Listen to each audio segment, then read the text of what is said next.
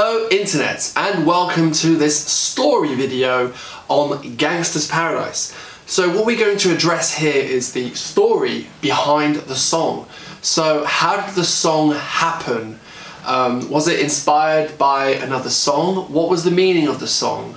And how did the people write it? So that's what we're going to see in this video. Well, actually the song, I don't know whether you know this, is actually based on a Stevie Wonder song called Pastime Paradise. And if you listen to both of them, I've put the links in the description, they're very similar.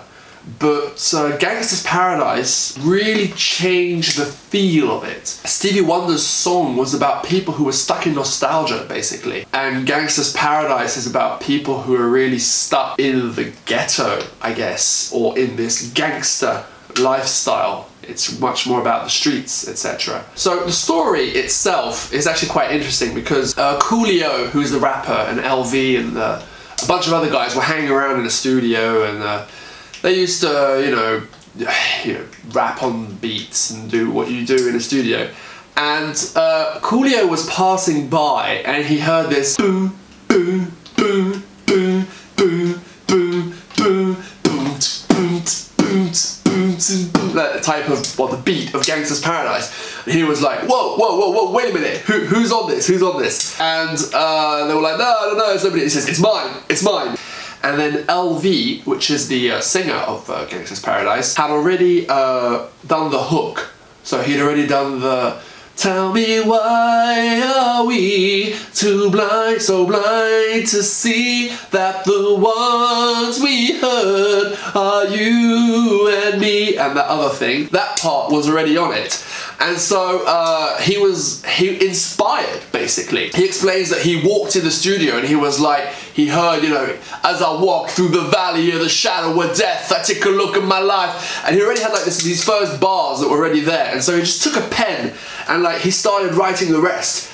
And, you know, I've seen him in interviews and he explained, and it's really like, you know, I went blind and the Lord was doing his work. And so he really wrote it in a very you know, spontaneous, divine manner almost. And he had this song and they were all really excited about it.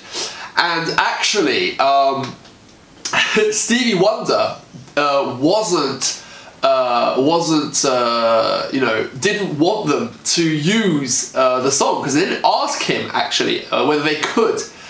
And so Coolio knew somebody who knew the brother of Stevie Wonder or something like that, and they finally managed to persuade Stevie Wonder to do it. But Stevie Wonder was like, you know, oh, you have to clean your act up, Coolio, you can't swear in it, because he had like, you know, a couple of N-words and other stuff that Stevie Wonder didn't approve of. Anyway, so they got the song, they got it made, and they were like, wow, this is really good. And so a little side note here is actually that Coolio was quite, I don't want to say old, but he wasn't 23 like he says in the song. He was 30, almost 31 by the time the song came out. So Coolio was a rapper who had been known a little bit, but more for like party songs and stuff. And so he had this, you know, deeper joint that he was gonna release, and actually got the attention of people making a movie, and that movie is Dangerous Minds. So the movie is about a teacher who, well, isn't really a teacher, she's an ex-Marine Corps person, and she comes and she kind of, you know, gets this teaching gig, and it's a load of you know, poor kids basically, and she does a load of things that she shouldn't, basically. She bribes them, she you know, gives them all A's. Anyway, she uses very unorthodox teaching methods. And then, spoiler alert, somebody dies. Anyway, so the film is actually, you know, supposed to be about the ghetto children and the school system, actually. The fact that the school system isn't helping these people. That's what I think the film's really about. I don't think the film is that good. Michelle Pfeiffer is a brilliant actress, if you know who she is. But the movie, anyway. But still, it made the song iconic, because in the movie clip, so the video clip for the song, Michelle Pfeiffer's actually in it. And so they have this kind of standoff with Coolio, and it creates such a powerful thing for the song Gangsta's Paradise, and that's what really made it blow up.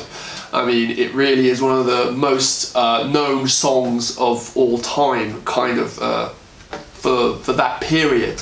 Coolio, you know, is a rapper. He's quite a humble guy from what I see, and he says that he's been around the world, you know, to Uzbekistan and these other countries that other rappers don't go to, and it's thanks to, you know, Gangsta's Paradise and all of that. So he's quite grateful. And he also says, as we're going to talk about interpretation, that the song, it no longer just means what it meant when he wrote it. It's kind of everybody's song now. It's transcended him.